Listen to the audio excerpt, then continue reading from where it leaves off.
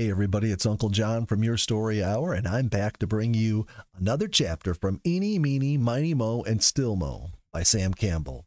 Today's chapter is chapter number 27, and it's entitled, A Supernut with Whiskers. The summer's hair was now turning gray. Grasses on the hillside had lost their green under the constant heat of August days. Birds had about finished their nesting, and feathered youths were undergoing thorough schooling from their parents. Eeny, Meeny, Miny, Mo, and Still Mo, in their various home countries about the shores, were beginning an autumn industry. Chipmunks, blue jays, grackles, and redwings increased their interest in our feeding station.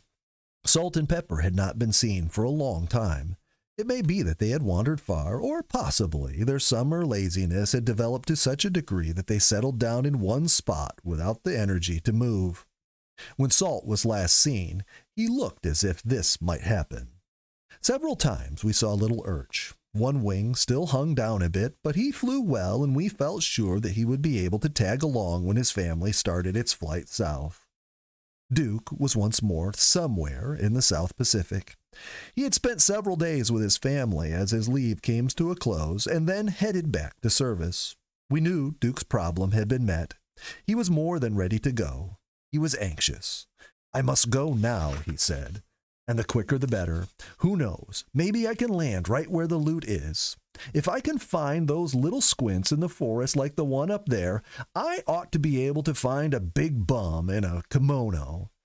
And we felt that if he did, we would hear echoes of the resulting cackle spasm wherever we were.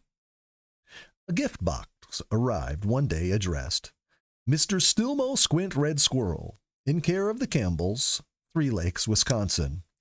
The return address showed it came from Duke. We opened it eagerly with many a giggle and a guess as to what it contained. But all guesses were wrong.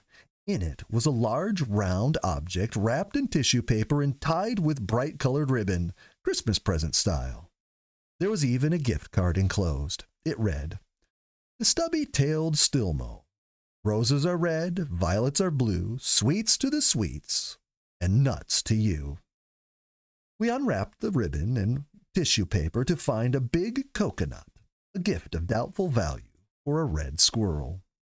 Giny called Still Mo, and soon the little bright-eyed fellow came hopping from tree to tree and down to the ground near us. The coconut lay ominously on the ground. He took no notice of it at first, but came directly to our feet, looking up as if to ask what all the shouting was about. He could not understand why we stood there doing nothing about it. What was the big idea of calling him from his work if all we wanted to do was stand and stare at him? Giny tossed a peanut to the ground right beside the coconut. When Still Mo raced over to pick it up, he spied this great big thing and looked like a large bewhiskered supernut. He backed up to get a better look at it. He had never seen any like it before, and probably doubted if anyone else had ever seen one either. Even the tall tales his parents may have told him about the size of nuts that grew when they were children couldn't equal this thing before him. He sat up and rubbed his face with his forepaws as if he couldn't believe his eyes. But when he looked again, there was the nut, and it was just as big as he was afraid it was. Maybe this was some kind of trick. Perhaps those low-down blue jays had rigged up a trap for him. He began advancing toward it with his typical caution, a step at a time, and chirping a challenge. Finally, his nose was up to it, and apparently the scent was to his liking. Fear left him. He put his front feet against it and tried to take a bite of the funny-looking thing. His jaws wouldn't spread wide enough to let his teeth get contact. He looked at it with puzzled expression and tried another bite. Still no luck. He scratched hard at it with his front feet, but not a dent could he make. In desperation, he jumped on top of it and tried again to bite into it. Then the coconut began to roll. Still Mo jumped for dear life. This made the coconut roll back a little, and then it came right at him faster than ever. He hadn't seen anything like that since he was attacked by the milk bottle weeks ago. There was no time to think, for the big thing was coming toward him. Away he went at top speed. Unfortunately, Still Mo chose to run downhill, and the coconut fairly charged after him. For a moment, it seemed as if he might get run over, but he swerved to one side and disappeared under the shed. The coconut banged loudly against the boards as if eager to take one last wallop at him. And there it rested. A moment later, Stillmo stuck his little nose out to learn what conditions were, and he spied the whopper nut not 3 inches away. With a shriek, he vanished again and did not return until almost night time. When Jenny and I had recovered from our laughter, we took the nut, drained and drank its juice, and then broke it open with a hammer. Later, Stillmo was presented with some of the meat. But whether or not it was to his liking, we'll never know, because he did not trust the nut after the way it had acted.